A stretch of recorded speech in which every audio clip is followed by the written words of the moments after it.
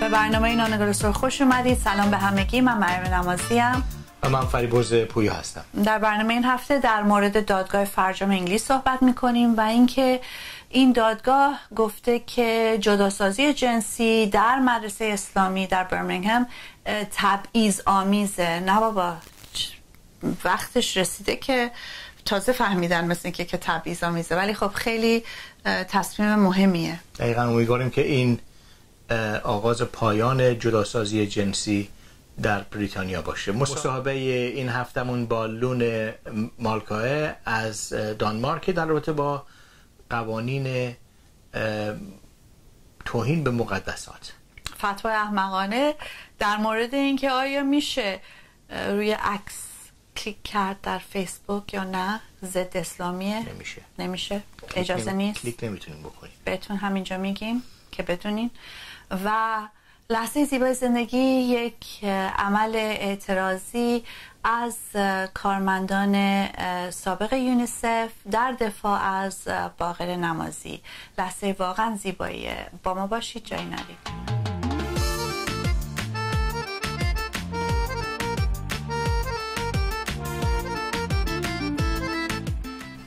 دادگاه فرجام انگلیس تصمیم گرفته که جدایی جنسی در مدرسه الهجرا در برمنگهم این تبعیض آمیزه، تبعیض علیه دختران. و خب این چیزیه که ما همیشه گفتیم، ولی متاسفانه تو خیلی از دانشگاه ها و مدارس این رو به عنوان تبعیض ندیدن و خب این تصمیم دادگاه فرجام میتونه واقعا نقش خیلی مهمی داشته باشه در برچیدن جداسازی جنسی در مدارس انگلیس. دقیقاً. و اینو و اعلام غیرقانونی بودن تبعیض جنسی و جداسازی جنسی در مدرسه بچه‌ها در واقع این توی پروسه اینو نشون داد که چقدر تاثیر منفی روحی و روانی روی بچه‌ها داره، به خصوص دخترها، و اون تصویر که از خودشون دخترها میگیرن و در سنینی رو که ذهنشون داره رشد میکنه کاملا تاثیر منفی رو اعلام کرده دادگاه و گفته این کار غیرقانونی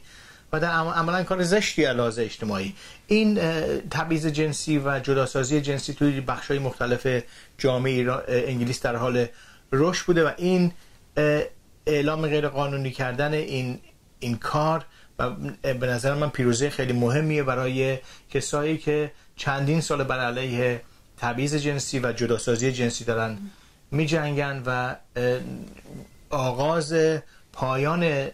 میتونه آغاز پایان در واقع جداسازی جنسی در انگلیس و تمام مکانهای عمومی باشه. خب یه چیز مهم دیگه هم اینه که نشون میده چقدر واقعا مذهب نقش مخربی داره، به خصوص وقتی توی آموزش و پرورش دخیله.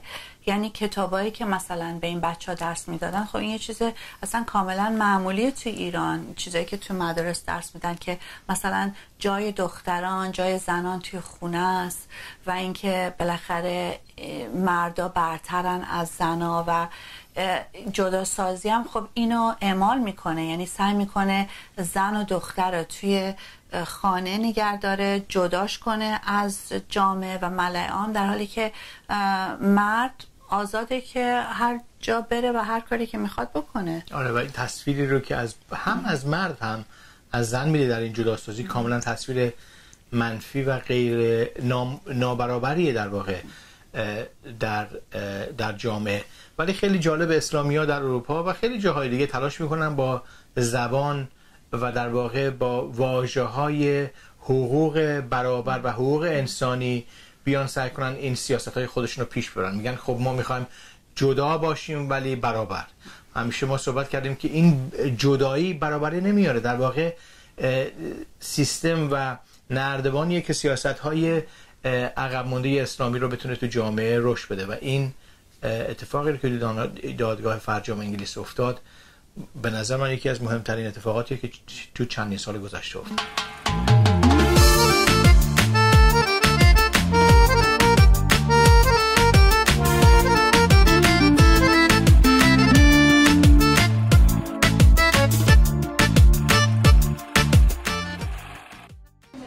Lone, it's a lovely pleasure to have you on our program. Thank you.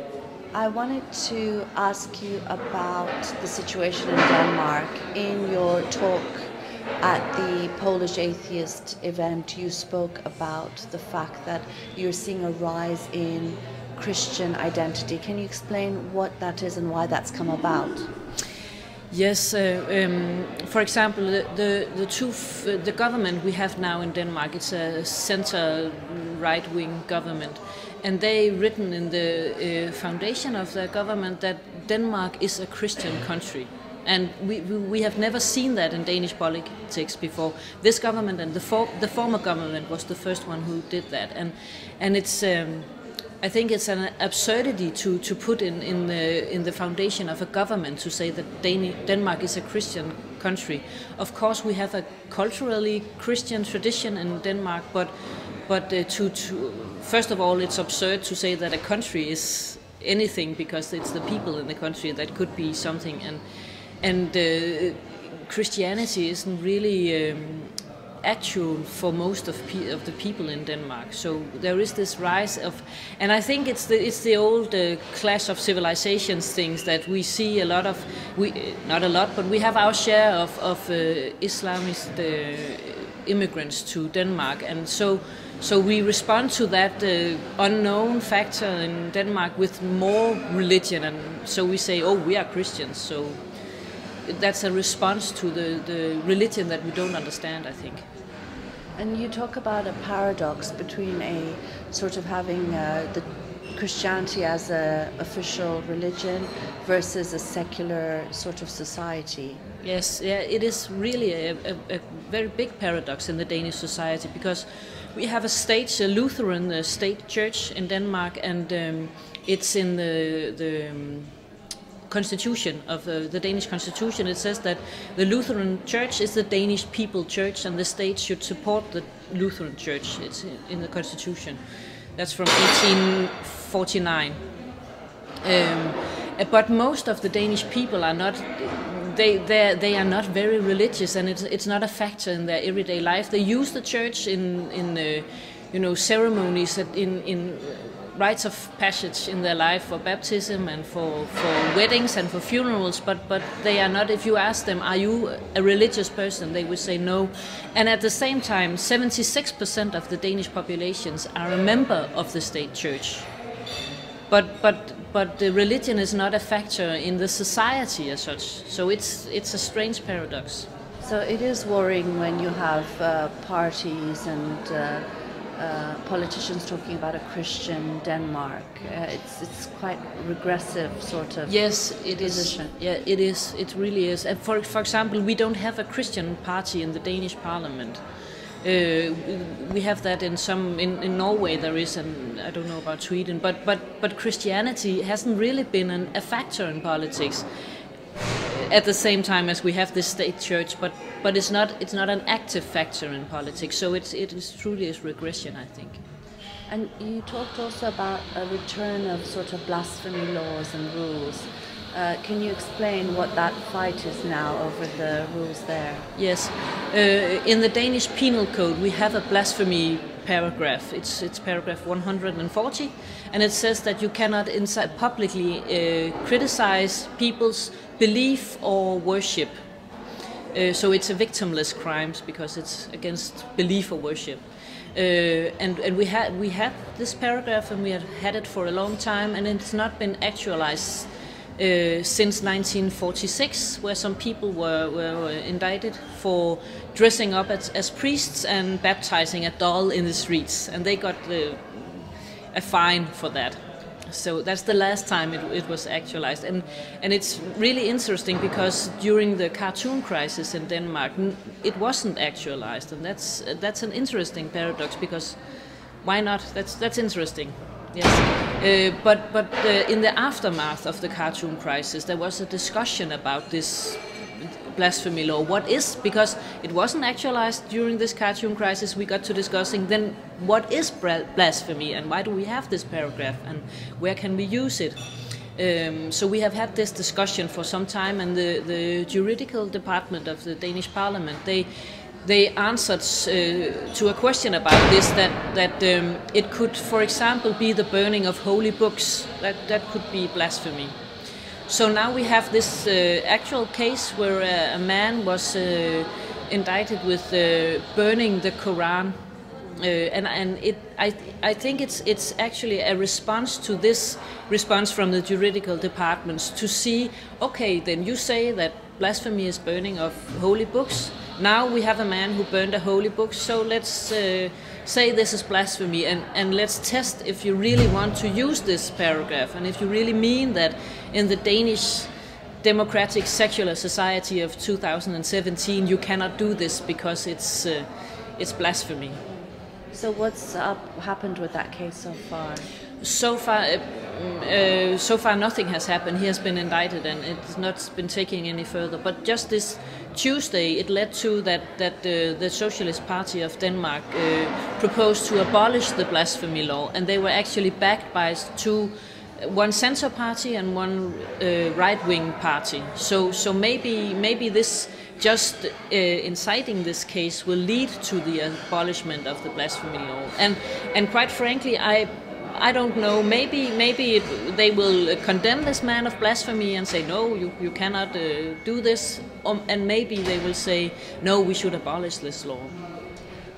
I mean, the person himself who's been indicted, he's quite a bigot and a racist as well, isn't he? Yes. Yeah. But that's separate from this as a blasphemy law, which is being able to criticize religion and religious books. Yes, exactly. He hasn't been indicted of racism, for example, which is quite interesting. But in some ways I think it's a good thing, because then we have this clear-cut blasphemy discussion, and I think we need that in Denmark, because I think we have an international responsibility to abolish our blasphemy law. Why do you say that about the international responsibility?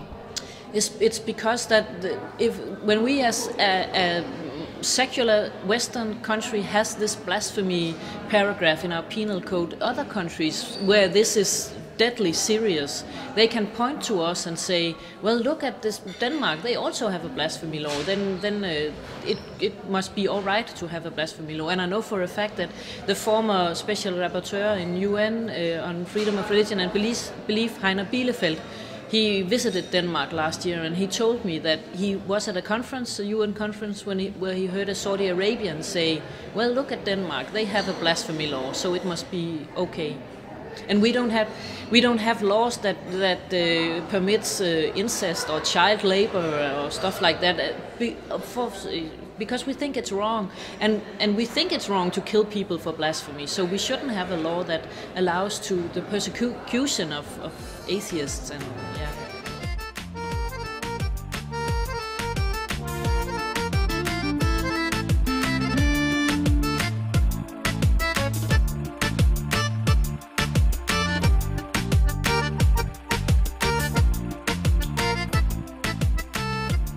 دارالعلوم دیوبند یک فتوای احمقانه دیگه منتشر کرده، ولی قبل از اینکه در رابطه این فتوا حرف بزنیم، قبل از اینکه در رابطه این چیزی که شما می‌خواید بگید، من میخوام بگم که این دارالعلوم دیوبند الان رفته تو تاپ صدر اول جدول فتواهای احمقانه. خامنه‌ای داره عقب میافتی.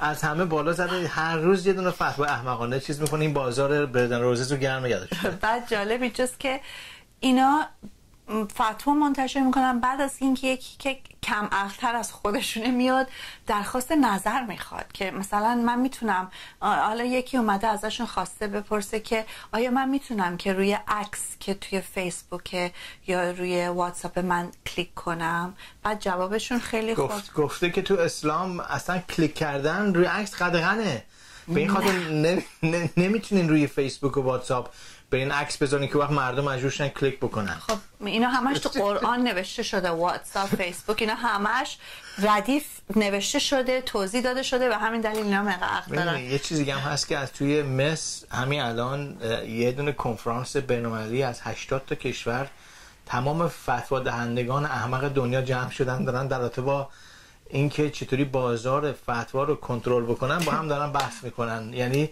اونجا اصلا مرکز این دارالعلوم و دارودسته فتواهای احمق دنیا. اگر میدونستیم ما از همونجا میرفتیم این دفعه برنامه زنده فتوای احمقانه. حیف شد دفعه بعد اونجا بریم بشه تا این فتوای احمقانه پیدا کنیم.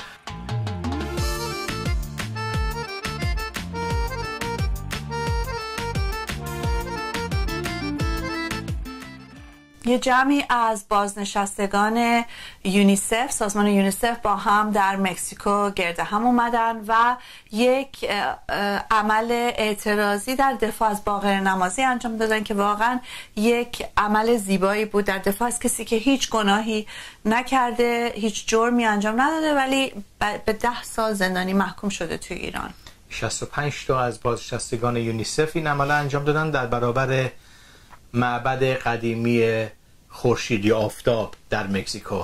آفرین، کار زیباییه و با تشکر از 65 بازنشسته یونیسف دقیقاً برنامه امشب رو با خواست آزادی باقر نمازی، سیامک نمازی و تمام زندانیان سیاسی در ایران به پایان میبریم. امیدوارم که از برنامه این هفته خوشتون اومده باشه. تا هفته آینده، گودبای.